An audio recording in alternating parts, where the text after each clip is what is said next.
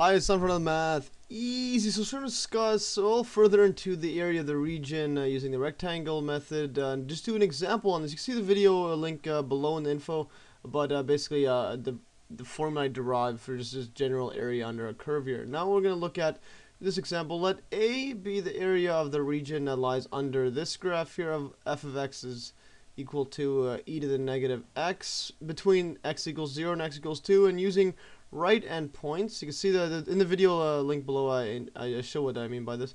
Basically, find expression for the area as a limit, but do not evaluate its limit. It's hard to do it using this method by hand, but yeah, so we'll just ignore the actual evaluation of it, because later on I'm going to show with integrals you could do it pretty easily. But anyway, so now and also part B says estimate the area by taking the sample points to be the midpoints instead of the right endpoints, and then using 4 intervals and then using 10 intervals, or 4 or 10 rectangles. So now before we do these, let's just graph this e to the x, see how it looks like first. If you put in a 0 in here, e to the 0, that's just going to be 1 actually, because anything to the power of 0 is 1. You can see the video link below on more on that. And then as you can see, when he goes to infinity, e to the negative infinity, that's just going to be equal to, well, it approaches 0 here. So you're going to graph it, it's going to look something like this. It's going to look something like this, and then e, if you go to the negative x, it's going to be negative times negative, it's going to be positive, so you're going to have, it's going to go to infinity. It's going to go something like this. This value is here is 1, so this is e to the x, e to the negative x here. We'll just write that for this curve here.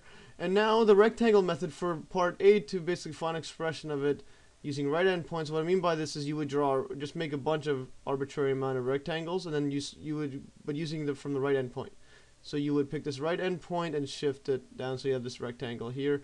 Every single one's going to be equal to delta x, like in the video I showed before. So you just make let's arbitrary amount of rectangles. They should be all the same. Pretend they're the same width. Anyways, this one's a bit off. I'll just draw it like that. Yeah, just correct it there. And then up to x equals 2 here. Let's just draw a bunch of rectangles. Okay, so we have these rectangles here. Let's just say there's n rectangles here, just arbitrary amount. And then if there's n of them, and if we split this in 2, remember this distance here is going to be just 2 minus 0. This is 0. That just equals to 2. So then delta x is just going to be equal to, well, 2 over n. There's n rectangles here. And then each point, this is, let's say this point here is going to be x1. This right end point is going to be x2, etc. And these rectangles is going to be 1, 2, 3, all the way up to n. This would be the nth one. And then you're going to have, in this case here, at these points here, this is f of x1, etc., f of x2, and all the way up to here, this is f of xn. And then x1 is just equals to, well, delta x. So you start off at delta x here, is it's plus 0, there's nothing there. And then x2 is just going to be equal to, well, 2 times delta x, because it's just going to be shifted 2 delta x's here. So that's x2 and x3, etc., all the way up to xn. It's going to be n times delta x. Yeah, thus the area of the rectangles, we'll just call this Rn, meaning the right endpoint, because we're starting with the right one. This is just going to equal to the summation of all these rectangles. That's just going to be equal to delta x times it by f of x1 plus delta x, f of x2, etc., etc., all the way plus the last one is going to be f of, delta x times f of x. And then we plug in the values we know here. This is these values here. And delta x equals 2 over n. We get this one here. I wrote it down already. Basically 2 over n is delta x, e to the power of negative 2 over n, because delta x is 2 over n. And then this one here is going to be 2 times 2 over n. On this one here is going to be negative 4 over n, and all the way up to n, which is just going to be 2 times n over n here. And then if we write this in sigma notation, yeah, we'll get something like, we could take out this 2 over n, because it's the same everywhere, just a constant. Then there's going to be sigma notation with index initially is 1 up to n. You can see the video link on intro to this and the video link below. But anyways, now we're going to get e to the negative 2i here over n here. This I, because if it's 1, it's going to be negative 2. If it's 2, it's going to be negative 4. And then if it's n, we're just going to put an n here. It's going to be this one right here.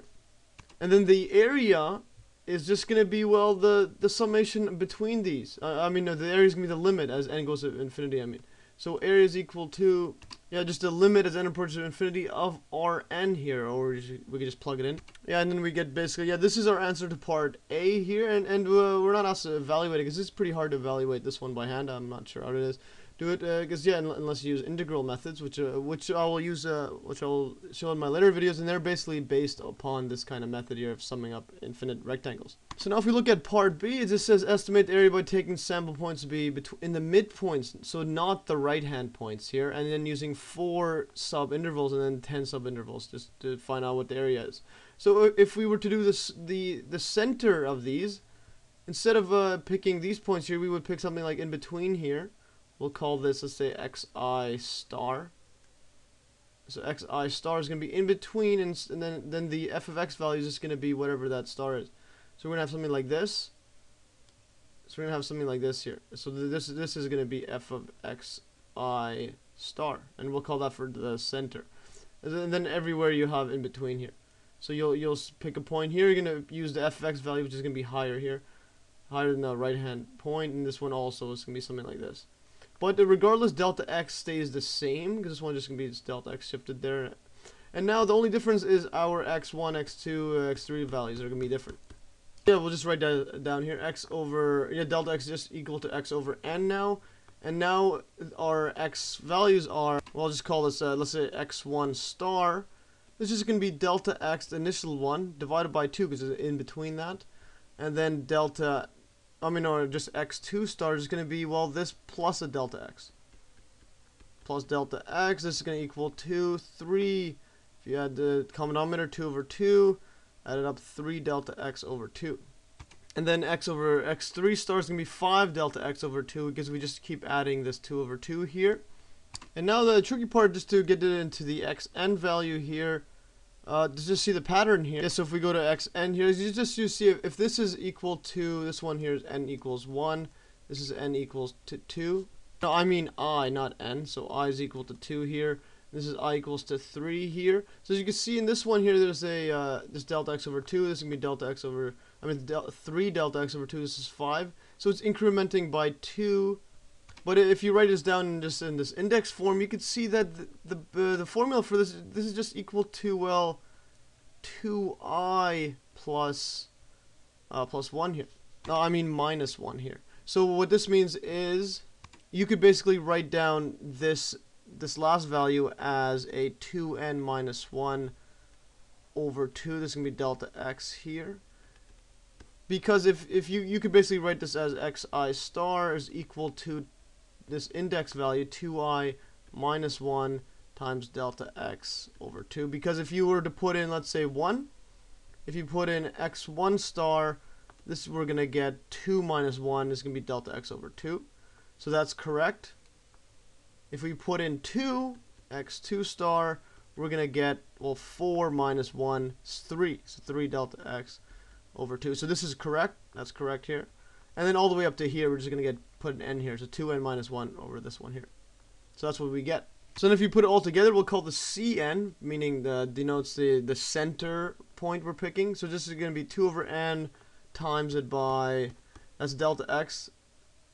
Or I'll just put delta x here. So we just put in these xi stars, like always, up to n.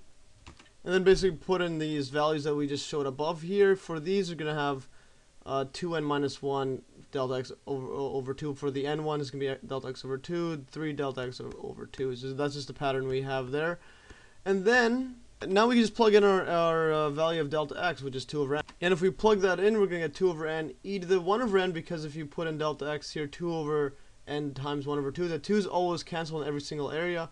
So then we're just going to cancel these 2's out, and the last one's going to be negative 2 over 2n minus 1 divided by n here, and this 3 is just going to be 3 over n, etc., etc.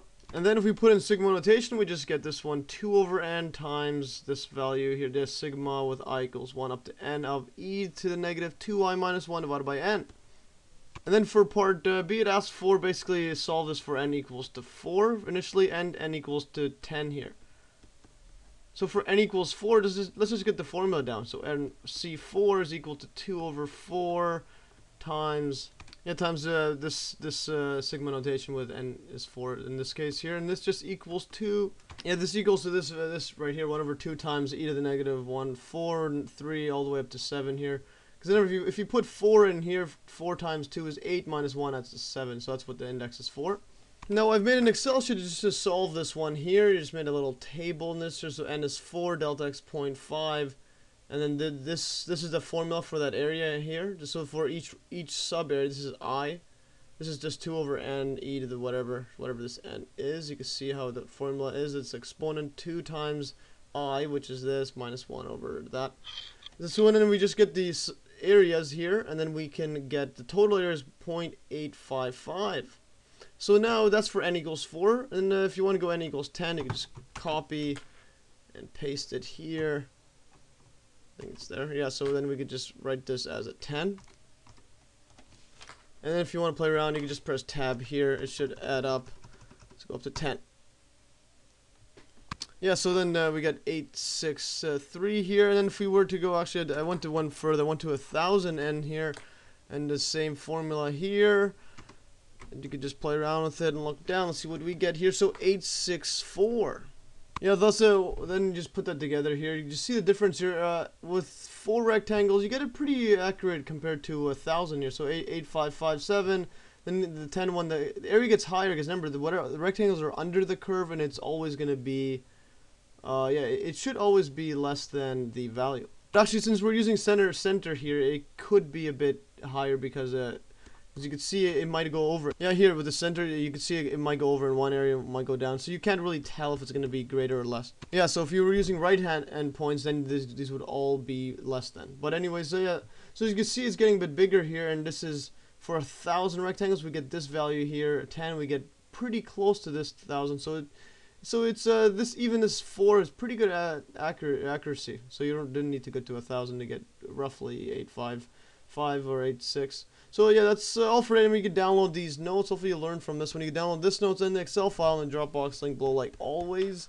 And yeah, that's all for today. Hopefully you learned. But this most important thing I find is actually this part here, just to get your head around putting this inside an index form, so you could just plug it into one big sigma notation formula. Well, that's all for today. If you learned, and stay tuned for another math easy solution.